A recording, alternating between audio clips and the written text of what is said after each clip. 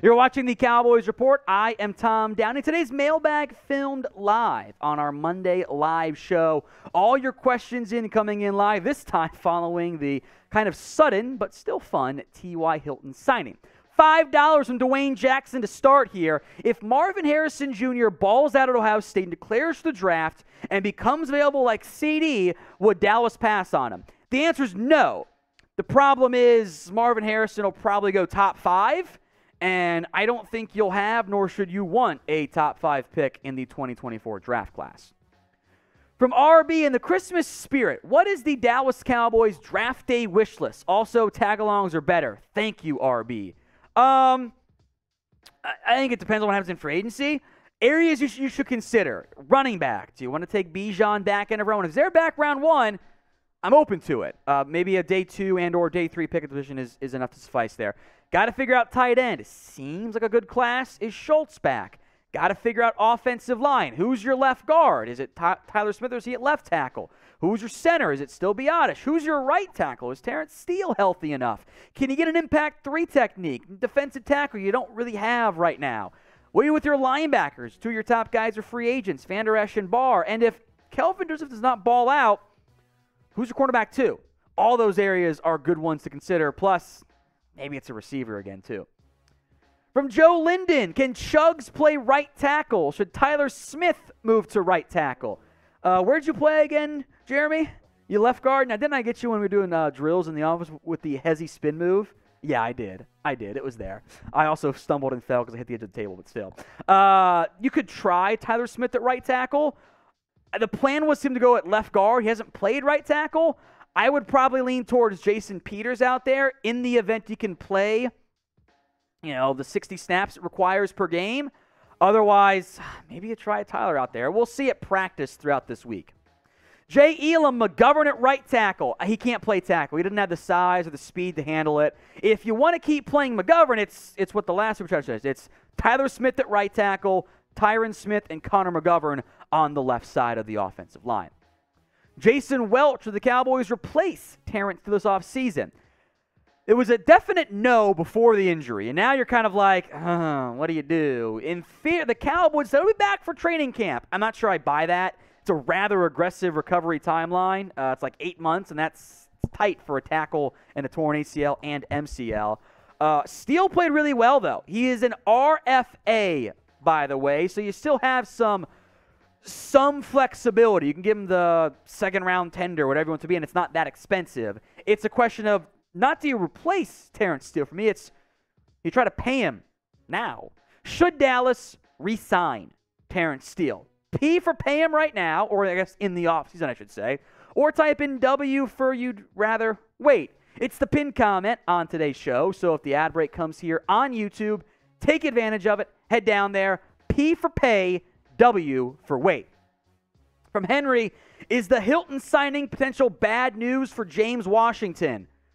I mean, maybe. Look, clearly this team wanted more receiver help. I think it's some bad news for Noah Brown, Washington, certainly Tolbert, because they don't love what they have at wide receiver 3 or 4 in terms of proven reliability and or depth behind that. So I don't think Hilton's going to be a 1,000-yard relative campaign season, and that's not who he is at this age and this timing. But yeah, I think if you're Washington, you're like, okay, I got to compete a little bit more. He only didn't play much. It was a small sample size. Not going to freak out, but 1 target, got rocked, and he dropped it. Not great. Chris Snow, since the Vikings lost with the Cowboys the 2 seed, no. The top 4 seeds go to division winners no matter what. So the Cowboys can only get a top 4 seed in a home game in the playoffs if they catch Philly in the NFC East race. The Cowboys are your 5 seed right now, and frankly, they're kind of locked in right there. This, of course, I will make note, filmed before the Cardinals Monday night game. Not that that matters there.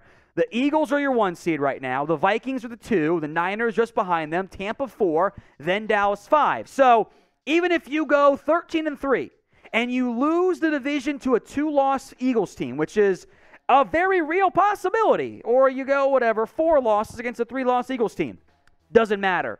You're the 5 seed, and you got to go on the road and play, most likely, a Tom Brady-led Bucks team, which, bad man gives me bad memories. Today's Cowboys Report is brought to you by Fetch. Fetch is super easy to use, and a free app lets you earn rewards on anything you buy, even super chats you can get points for. Scan any physical receipt or e-receipt, like the one you get for a super chat, and you will earn points for your purchases. The process takes only seconds. You don't have to worry about where the receipt is from or what it's on. Let me show you how easy it is. You can see in this video right here.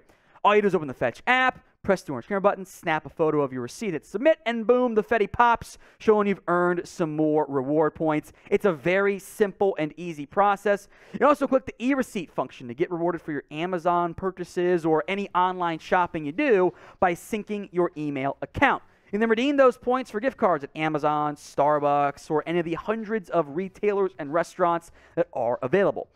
Fetch is available on iPhone and on Android. Use our link. That's chatsports.com/fetch. Enter promo code CHAT, C-H-A-T, at sign up for 5,000 bonus points once you scan your first receipt. That is the equivalent of a free $5 gift card to get started. It's a free app, but the bonus points is only available for a limited time. So check it out.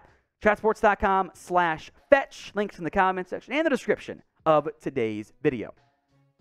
Zach, DC for life. Is Joey Porter Jr. a possible pick for us in the draft? Possible, yeah. I don't know if he gets there, but depending on where you're drafting, how his pre-draft process goes, I think he'll be a good option for the Cowboys if you can get him. From Vince, are the Purdy Niners still the team to avoid? First off, it's a great nickname. Purdy Niners, love it. With Debo out, he might be back come playoff time. We'll see on the timing of that one. The Niners are not a good matchup for you. They have a fantastic defense. They get pressure with 4. They play some great zone. Their ground game is elite. I don't like the Niners matchup. Now, Purdy's been good for San Francisco so far. I feel better about playing Purdy than I do Jimmy Garoppolo. But the teams that worry me the most are the Niners and the Eagles. Those are the two best teams beyond the Cowboys in the NFC. That's why I'd love to have to win the division. Then I get to play the Giants or Commanders or somebody, not Eagles or Niners or Bucks in the first round. I guess Vikings too. Quentin Bach, 2016 readout. Are you still taking Zeke, assuming you get Dak in the 4th? Look, I will not sugarcoat it. I wanted Jalen Ramsey. Go dial back the clock way back when. If you can still get Ramsey at 4, aren't you doing it? Now, redraft changes everything, and if you're getting Dak in the 4th, okay. I think if you're being honest, and you still got Dak in the 4th, because you've got to take Dak at 4 otherwise. But if you get Dak in the 4th, hypothetically, I think your redraft is Jalen Ramsey, Derrick Henry.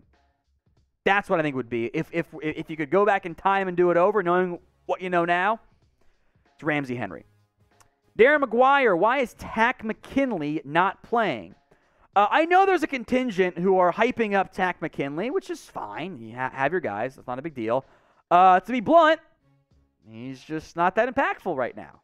He's not the guy the Cowboys thought he was going to be coming out of the draft, and you're already benching a defensive edge each week. You know, Chauncey Golston in this week. Now, maybe if Dorrance Armstrong can't go, you give Takk McKinley a shot, but I think he's kind of more in the break in case of emergency edge option right now than a guy who are you taking snaps away from? It's not Dorrance Armstrong. It's not Tank Lawrence. It's not Micah. It's not Sam Williams. Not Dante Fowler. There just isn't snaps for now, at least. But what do you think? Should Takk McKinley be playing more for the Cowboys? Simple Y for yes or N for no in the comments. Juan Ramos, if the Cowboys go to the Super Bowl and lose the game, is McCarthy gone or is he staying? He's staying unless he retires in that case. Heck, if you make it to the NFC Championship game, he's not going anywhere. If you make it that far for the first time in a very long time, you're not going to fire your head coach, whether we like it or not. Jeremy Chugs his burner. I think T.Y. and Jerry bumped into each other at the AARP convention. Hey, T.Y. is only 33. And we both know Jerry ain't wasting his time on that. So it's funny, Jeremy Chugs his burner. But no, I'll just laugh at it. Brent Workman, who's got F. Marshy as his profile picture. So feel free to type in F. Marsh in the comments. I love it. I worry about the cornerbacks. Joseph is not good. Yeah, I would be worried too. You're down 2 starters, Anthony Brown, Jordan Lewis. Now, Daron Bland's been a nice piece for you. You're very happy about that. He's your new long-term nickel, I think.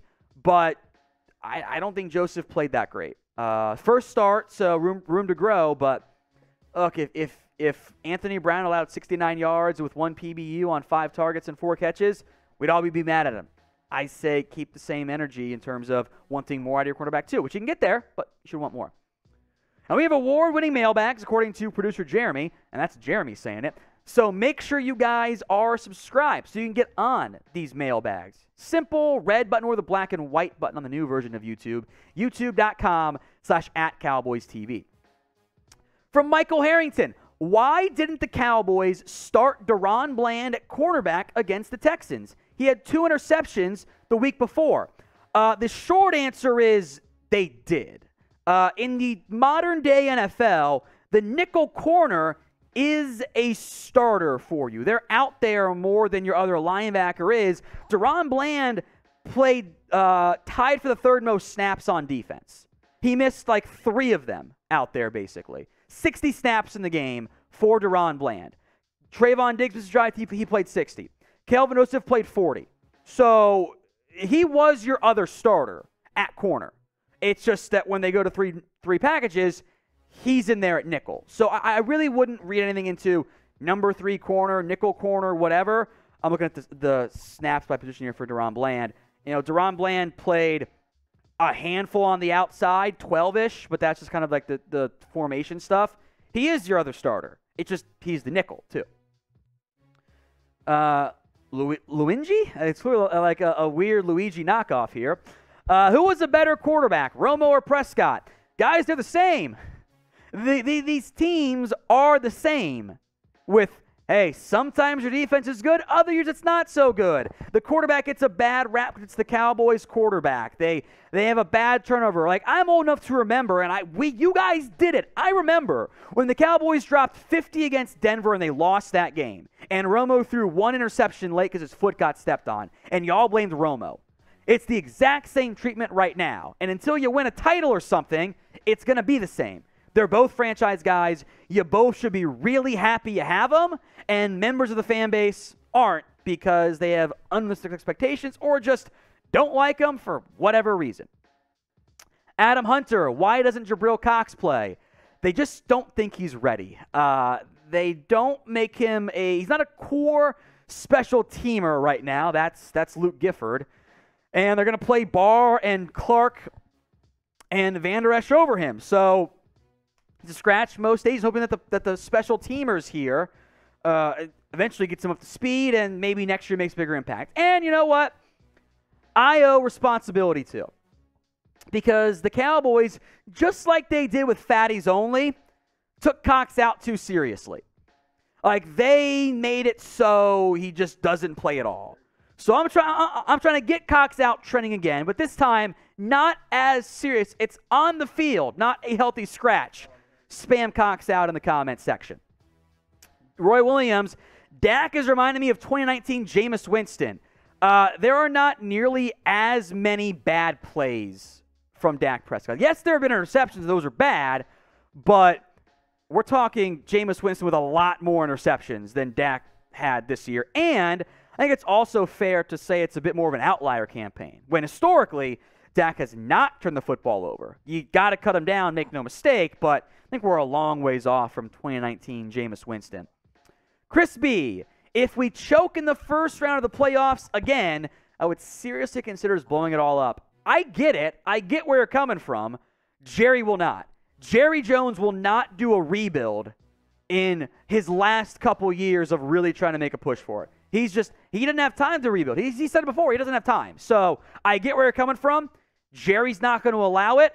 I'll also say this, as disappointing as it would be, you're still a good team this year. So make changes, yes. Try more than you did this offseason. You didn't try this offseason. You kind of punted a little bit. Be more aggressive would be my mindset. Anakin, Eagles lost to the Commanders in a very similar game. They have no room to laugh. Here, we've brought this up a lot, and I'll say it again. Can't use one game, either side, as evidence of, the other 10 games don't count. That's not a fair sample size. That's an outlier game. You're not always going to have your A game. So because of that, you will sometimes win games you should lose or lose games you should win. It's a long season, but you got to play well in the playoffs when it all matters. Ryan Chavez, last one here. Who do you want to keep next offseason, Kellen Moore or Dan Quinn? If I can only pick one, it's Dan Quinn. Now, defense has not been that great as of late. There have been a lot more gaffes than you would want against not good teams in Indy and Houston. The defense seems to figure out the run game a little bit, though. But I'm keeping Dan Quinn. If I can only keep one, I'm keeping Quinn pretty easily. Today's Cowboys Report, well, that's it for it. But I'm on Twitter at WhatGoingDowney with my DMs open. Any questions you guys have, let me know at WhatGoingDowney.